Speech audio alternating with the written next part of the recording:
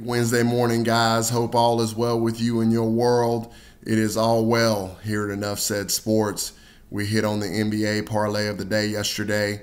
We had the Clippers the Clippers +4 last night. We had them over 220.5. We had the Philadelphia 76ers -6, and we had them under 223.5. We barely made it on the Clippers game on both ends, but we did it. So the only thing that we didn't hit yesterday was the Clippers winning straight up, but it was not included in our parlay. So we did hit on the NBA parlay of the day. So that's a great job by everybody. Very fortunate to be able to do that. So it's a good morning here at Enough Said Sports. I want to talk to you about one of the matchups from last night. It's going to be the Philadelphia 76ers and the Atlanta Hawks. This is going to end up being a preview video for Game 3. That's coming on June 11th at 7:30 p.m. Eastern Standard Time. I believe it's on TNT, and it's going to be Game 3 there from Atlanta. The Hawks are 2-point underdogs there at home. Now, about last night, so let's rewind and go back.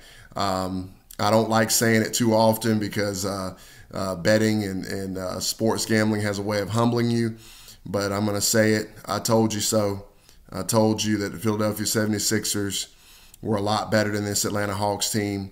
I told you that Trae Young's impression of Michael Jeffrey Jordan was not real. I told you that the Philadelphia 76ers would turn up the intensity on defense, and they did just that.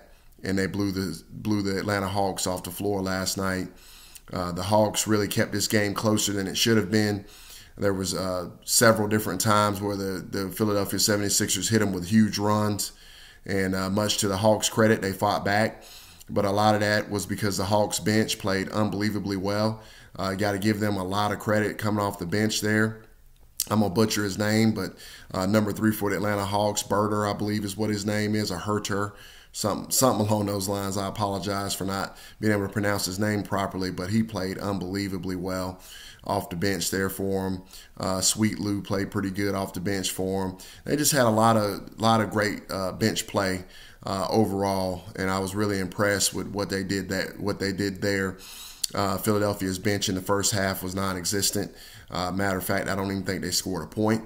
I believe Atlanta's bench in the first half scored 32 to Philadelphia 0. So that was a huge difference in the game, I thought, in the first half. But then late in the third quarter, Philadelphia's bench woke up and led by Shake Milton.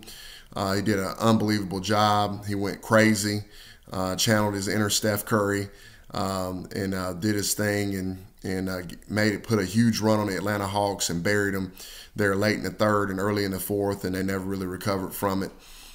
So, I mean, it's really quite simple. I thought that the 76ers did a much better job, which I suspected that they would, because I think the Hawks got their attention. Did a much better job on Trae Young.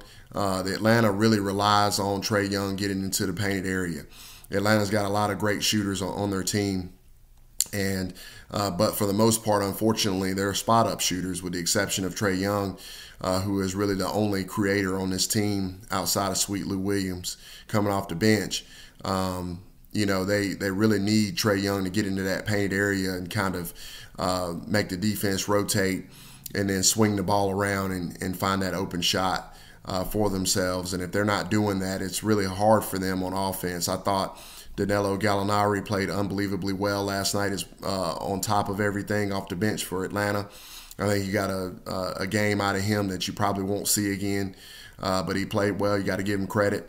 And overall, if it had not been for Gallinari and the other kid, I can't pronounce his name, number 3 off the bench for Atlanta, then they wouldn't even have been this close in the game.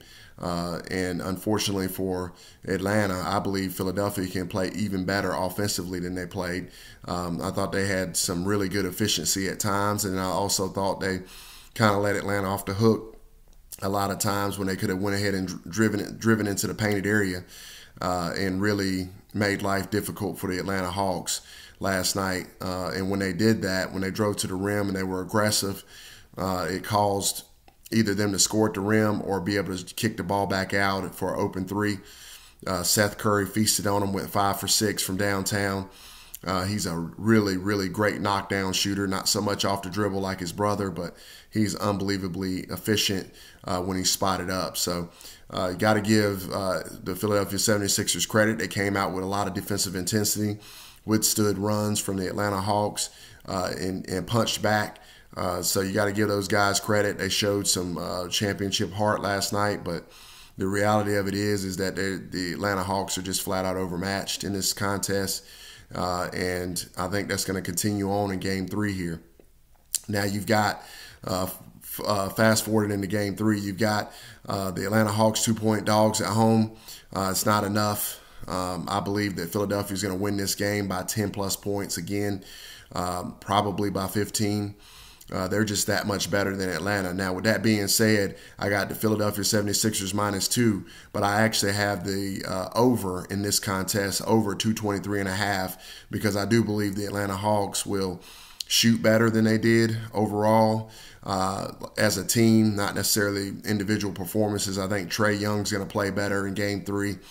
I think that he'll shoot it a little bit better. I think the role players will also shoot it a little bit better around Trae Young because, when you're at home, the role players tend to play a lot better for whatever reason. So I expect that.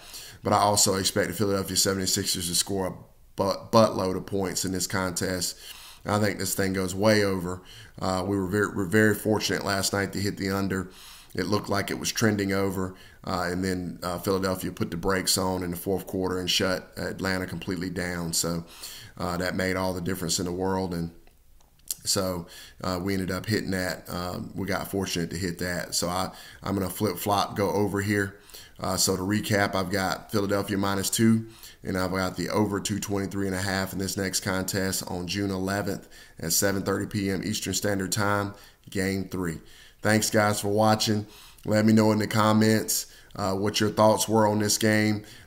Thank you so much for all your support. It means a ton to me. We're doing a lot of new things here at Enough Said Sports. You're going to see some upgrades here, getting the support that we need now to kind of expand a little bit and improve things here on the channel. So really appreciate it. We'll be coming. I'm on Twitter right now, but we're going to get an official Enough Said Sports Twitter account going so that we can give you some live alerts, live bets during the games as they play out that you might be able to take advantage of as well.